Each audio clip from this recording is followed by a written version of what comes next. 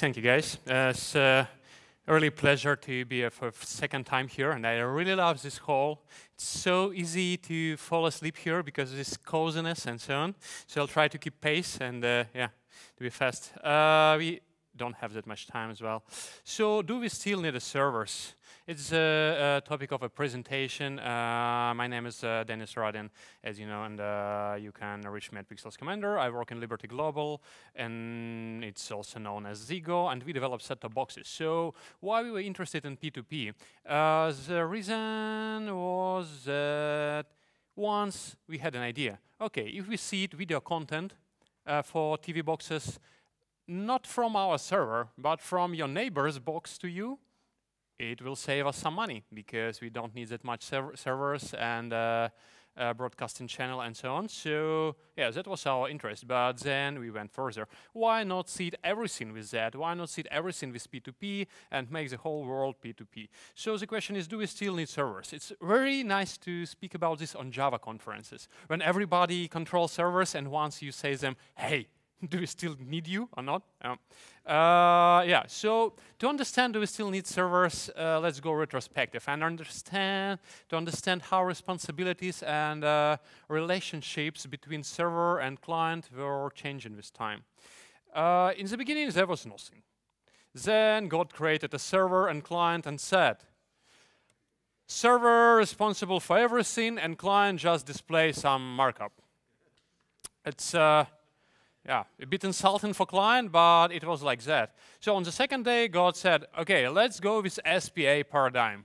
And SPA means that client responsible for view layer. And then people realized, okay, we are losing some time here because if we try to build SPA and present it as SPA completely, we need to do some additional steps before presenting markup and design to a user. Because first we need to get HTML, CSS, JavaScript, then we need to parse and initialize JS applications, then make a call to server, then render content. So SPA became way slower than server rendering. Whoa, it's regression. So on the third day, God created isomorphies. Yeah, there was a lot of application built with JavaScript. So the isomorphism, which is basically reusing of server and client code, as was JavaScript, obviously. And isomorphic is cool because it's the power of server-side rendering and single-page application combined. And server-side rendering means faster application delivery, and it means search engine optimization, which is sometimes really crucial. Single-page application still provides nice and snappy user experience and responsivity. So isomorphic tooling, many of you know there are things called React and Express. If React is iffy, you can use something different, but Express is a must-have if you do isomorphic, and it's must-have if you do some server-side stuff with web application with JavaScript. Almost must-have, but yeah, most of people use it. So let's sum up. On the first day, server is everything. Second day, SPA practice established, so yeah, some responsibilities move to client. And on the third day, isomorphism means that server and client have almost equal rights. Nice. So we have only one thing left. Server can't deliver application to the rest. So what is going to happen on the first day, we assumed. And on the first day, God created WebRTC and said, every browser can deliver content to the rest by passing server. So do something with that. And we tried hard, and we did. What is WebRTC? So how many people used WebRTC? Not that many. It's amazingly hard to use, to be honest. So when I started, I thought, oh, it's going to be like Canvas, or maybe like WebGL I was talking about last year. So WebGL is really challenging. If you want to start with WebGL, you need to teach a new language, and yeah, it creates some challenge. But for WebRTC, I found it even more complicated. So if you want to use it, you need to know a few concepts, and still the whole process of establishing connection is pretty weird. But yeah, let's go with what is peer-to-peer. Peer-to-peer. let's assume we have Anna. Anna is some user living on the same block with Boris. And Anna and Boris want to use the same application to communicate each other, to send some information to each other. They live on the same block. And here is a server in San Francisco somewhere, or Berlin. And to exchange some information, they need to go to say, hey, server, please send this information to Boris and send back to Anna. And it means that round trip is going to be a few thousand or many thousands kilometers longer. P2P means that they can exchange information directly by passing server. So, as you see, it's a big improvement. Yeah, here our triangle is pretty small in terms of foundation, but yeah, could be really different in real life. It means like a server is on the neighbor's block, but no, actually, usually it's more distance. So how it works under the hood, there are two clients, and you have some web application server. They can't reach each other directly. They need a server to exchange ICE candidate package, which says each client how to reach each other through all nets and routing they have between each other. So yeah, it's a pretty complicated thing, and you know, if you want to dive into that, it will take a few chapters of a good book, like high performance networking of Ilya Grigoruk is a nice one, and if you try to dive into WebRTC and how it works, it will take a few hours, a few days. Yeah, what it means for us practically as mobile PhoneGap developers. So WebRTC is on Firefox, Chrome, and Android natively in browsers, Android 5. Edge supports ORTC. ORTC is a successor. At least there is intent to make it a successor. Now it's only on Internet Explorer. So yeah, there is a lot of promotion on that. There is for the rest of platforms, there is a polyfill, and it's called RTC Everywhere. It's really awesome. There is a plugin for the Flash plugin, some standalone plugin for Safari, Internet Explorer 9 and upper, and for Cordova there is a Cordova iOS RTC, Cordova Android. For Android you can use Crossvolt because it's basically the latest Chrome browser. And yeah, so basically in PhoneGap you can use WebRTC in the same way you use in web without having a pain of yeah, do my browser support it or not. So yeah, there is a way to use it. So going back to first day.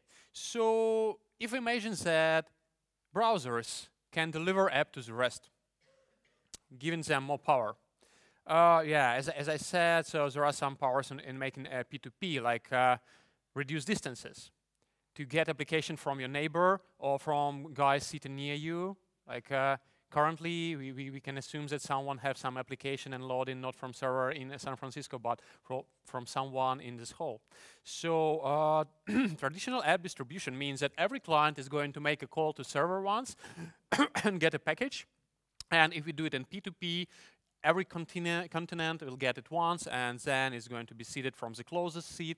And yeah, so we save some time on distance. Also, we can save some time on network, like by using company network. So usually company networks fiber optic now, and outside is like 10 Mbit internet in average in Europe. So yeah, the difference could be remarkable between using internal network, like once application gets into a company network, then it's being seeded and being distributed inside of a network by fiber optic. How to enable browser to seed your app peer-to-peer? So your app should be packaged in the way to your JavaScript package, you add some viral addition which enables browser of your user to seed it further. So essentially, browsers are getting infected by apps. So once someone got app open in a browser tab, it's been seeded from this tab, not from server anymore. So every next client gets from server a syn client, which is small script which says, hey, server, where is the closest guy to me who has this app? And server connects scene client to closest guy with Virl addition and application, and guy with Virl addition sends application back to scene client. So yeah, there is some scheme. If you're interested, you can go to GitHub to Virl.js repository and fall into details. So yeah, basically users receive app from browser tabs of people who already open it.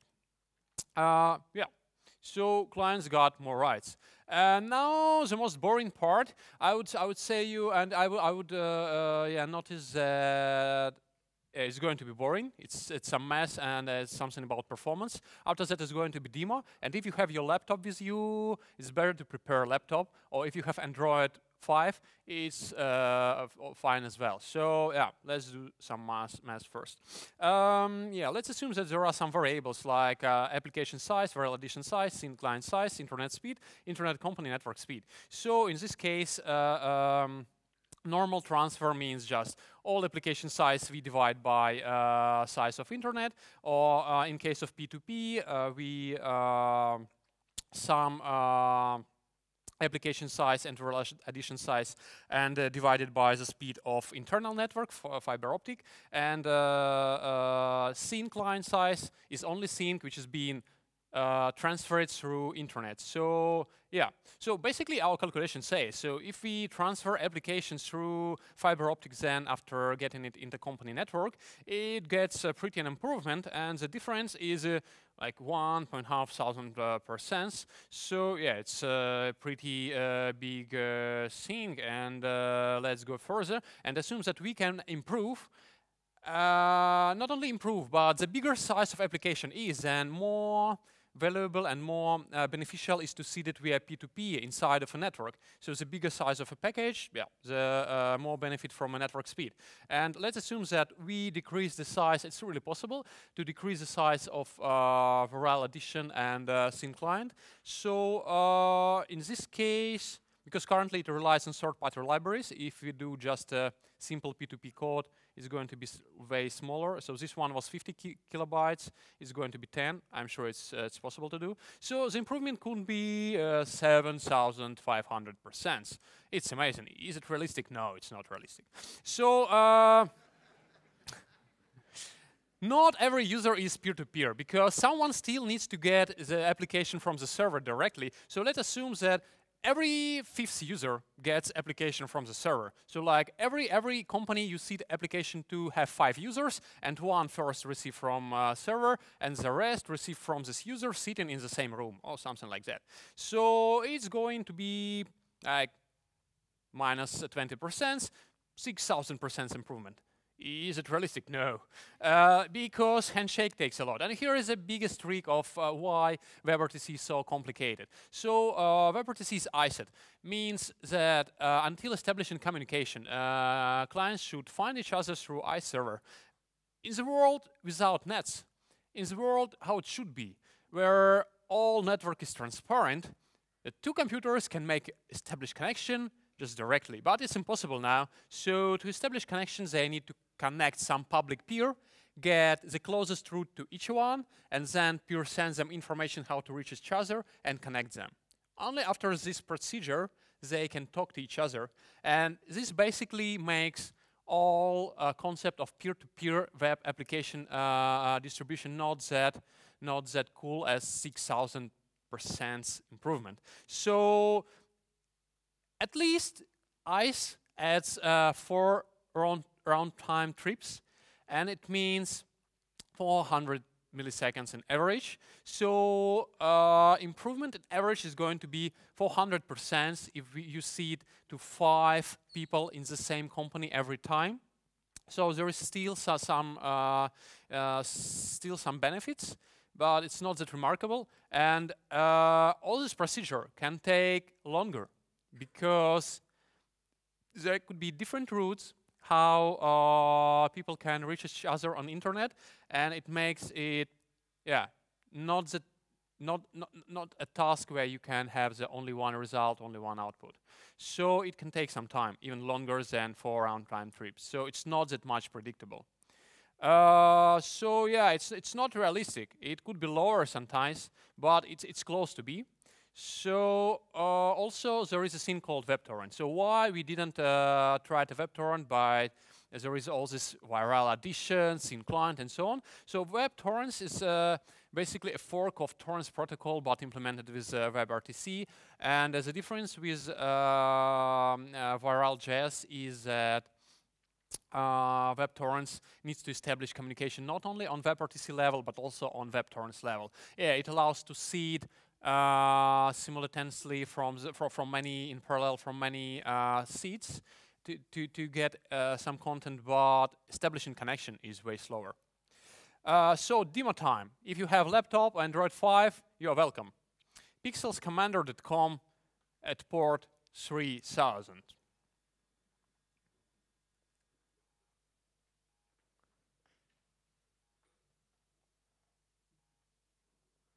So let me open it one more time.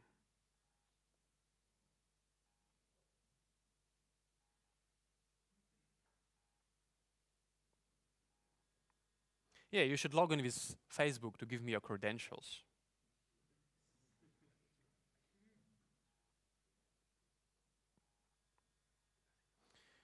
We have some people connecting. I see it's refreshing. Don't see you got an app from me.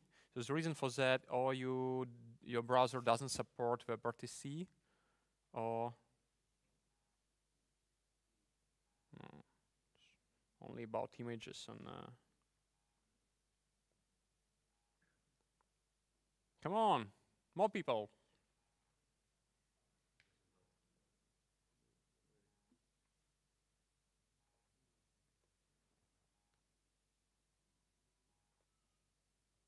There are some interesting combination. For example, I got that app from myself, so it shows it's this graph. It shows that some circles that have a round dependency. Should I recall Pixels Commander that port 3000?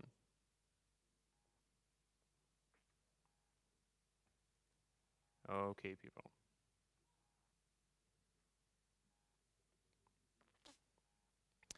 Sorry.